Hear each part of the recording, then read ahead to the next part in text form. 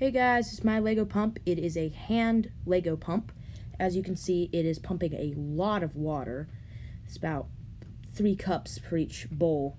And so the way it works is it has two valves, and each one of them, one is at the bottom, and that one sucks in the water, and then there's one inside the piston, and that keeps the water from going out, and then it flows over the top and then through the hole.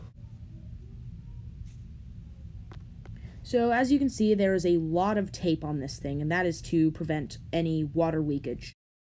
Now, a lot of people, if you go on YouTube, there is actually none of this on there.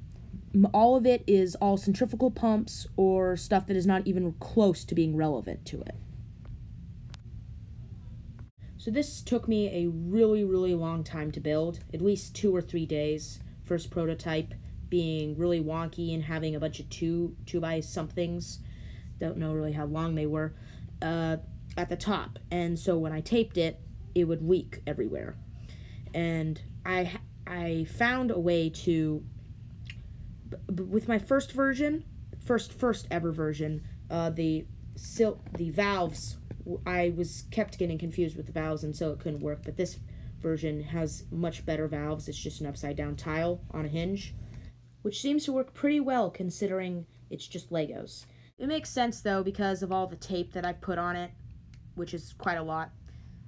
The black connecting rod on the piston that connects the piston to the handle is, they don't show this in most diagrams. It actually has to move, otherwise you'll get a lot of bending. The way it draws up water is by means of 2 valves, one at the bottom and one inside the piston. When it's being drawn up with the handle down, it draws water in through the bottom valve, and then when it is pushed down, the water from the second valve, the water goes through the second valve, and then when it's pushed back up again, the bottom resets, and the top water is pushed out through the nozzle. And this is very efficient, so you never get really any dead time. Thanks for watching. If you really liked it, please hit the like button, and I'll see you guys later. Bye!